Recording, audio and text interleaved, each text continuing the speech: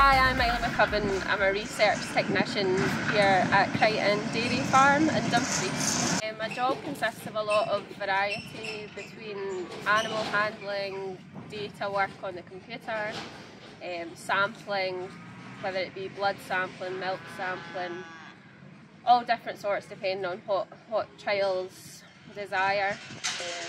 A lot of feed trials, so a lot of feed sampling as well.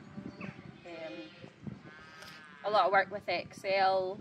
We do a lot of calf work here. We breed all our replacement heifers and they're milking about 140 at the moment, and then we've got another farm down the road which we also do trials at, mainly feed trials down there, so a lot of milk sampling down there with smaller numbers of cows, but they still milk about the same down the road here.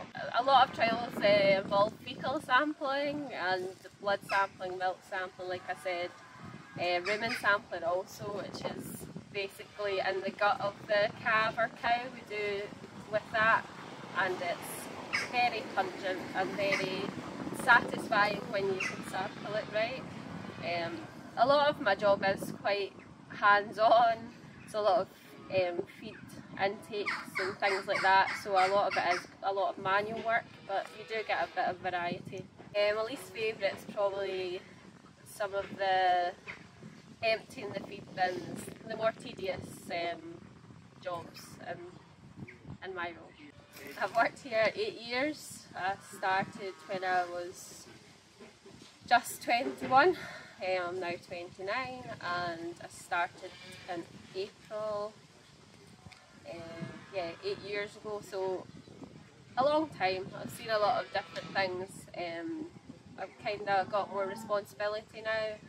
I've done a lot of training through working here, an ACO course, home office course, which you need to do your sampling techniques on animals because it's animal science.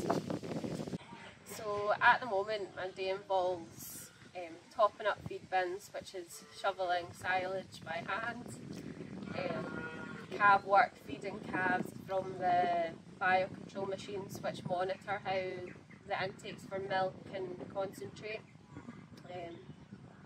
Then we weigh out feed for feed trials down the road, so that's by hand again, buckets using scales, and then putting feed in, levelling it off in the bins. Then we're doing a lot of swab work at the moment, so it's sampling with different swabs and doing a bit of lab sort of work as well, so that's a good change.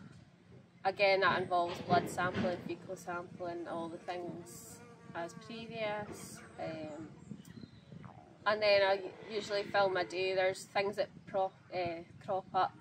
For example, I might have to go to bar, I need to put activity monitors on calves, and then I usually film my day with computer work because in our research farm everything's recorded, so it's a lot of computer work also. I work 7 till 3, but like today I started at 6 because I was condition scoring and local scoring. So condition scoring is feeling the cows and seeing how much fat is on them. Okay. So I feel them at 2 points, just at their kind of the short ribs as we call it, behind their ribs, and at their back end, and that gives you a good guide of whether you're feeding them too well, not enough, and you can see a gradual increase or decline, whether they're getting fatter or thinner. All the way throughout school I worked on my mum and dad's farm, my family farm. It was a beef and sheep farm, so a lot of lambings, a lot of working with the cows, a lot of handling practice. Dad was calling me out every chance he got for a hand. I got a lot of tractor experience and then trained up officially here. Then throughout school I was obviously doing that along with school, because school I enjoyed but wasn't necessarily, I was more a practical person and I knew that. So